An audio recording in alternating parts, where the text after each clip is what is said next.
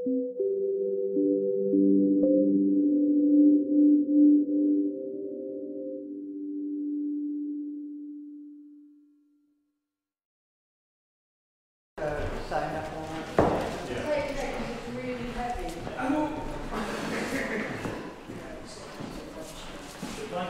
Sebastian Boyle, from Boyle family, and we're here at the Scottish National Gallery of Modern Art in Edinburgh, where we're having an exhibition of the Barra project from our World Series.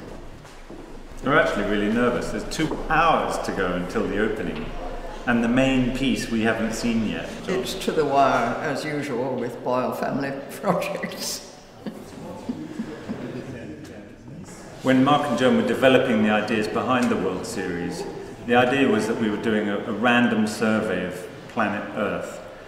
And it started back in 1968 when George and my father, Mark Boyle, and our mother, Joan Hills, invited a bunch of their friends round to their flat in London and got them to be blindfolded and to throw or fire darts at a large map of the world. 1,000 sites were chosen. This one was in the Outer Hebrides, the island of Barra, and it's the first British one that we've managed to complete.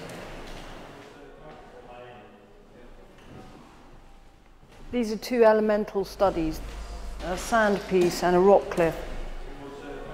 And the actual site itself was in the sea, just off the island, on the Atlantic side. There's a film piece, which is of the actual World Series site.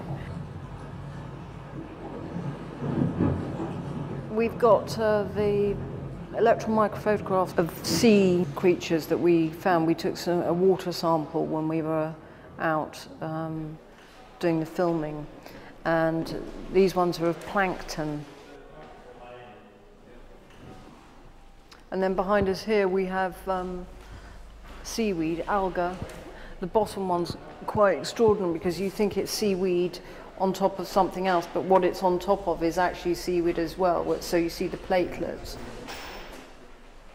We're trying to make as detailed a picture as we can by looking at things like, there are people there, where do they go? Why do they walk there? What, how many are there?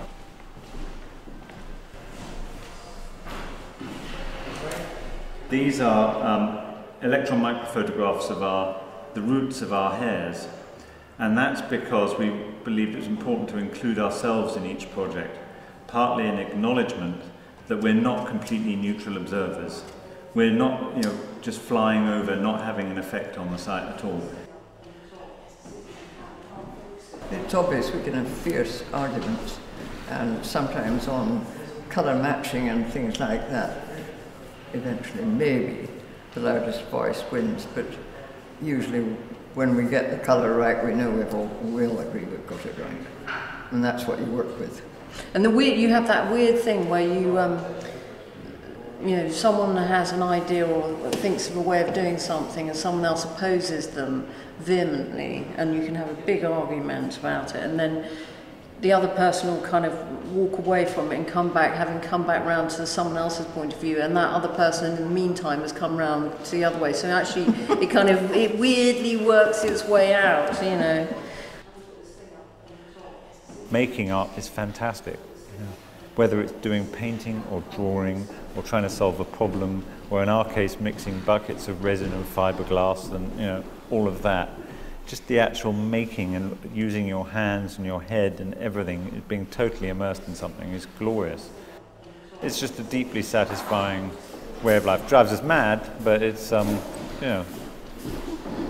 inspiring. This is what we do. And really it's not over yet.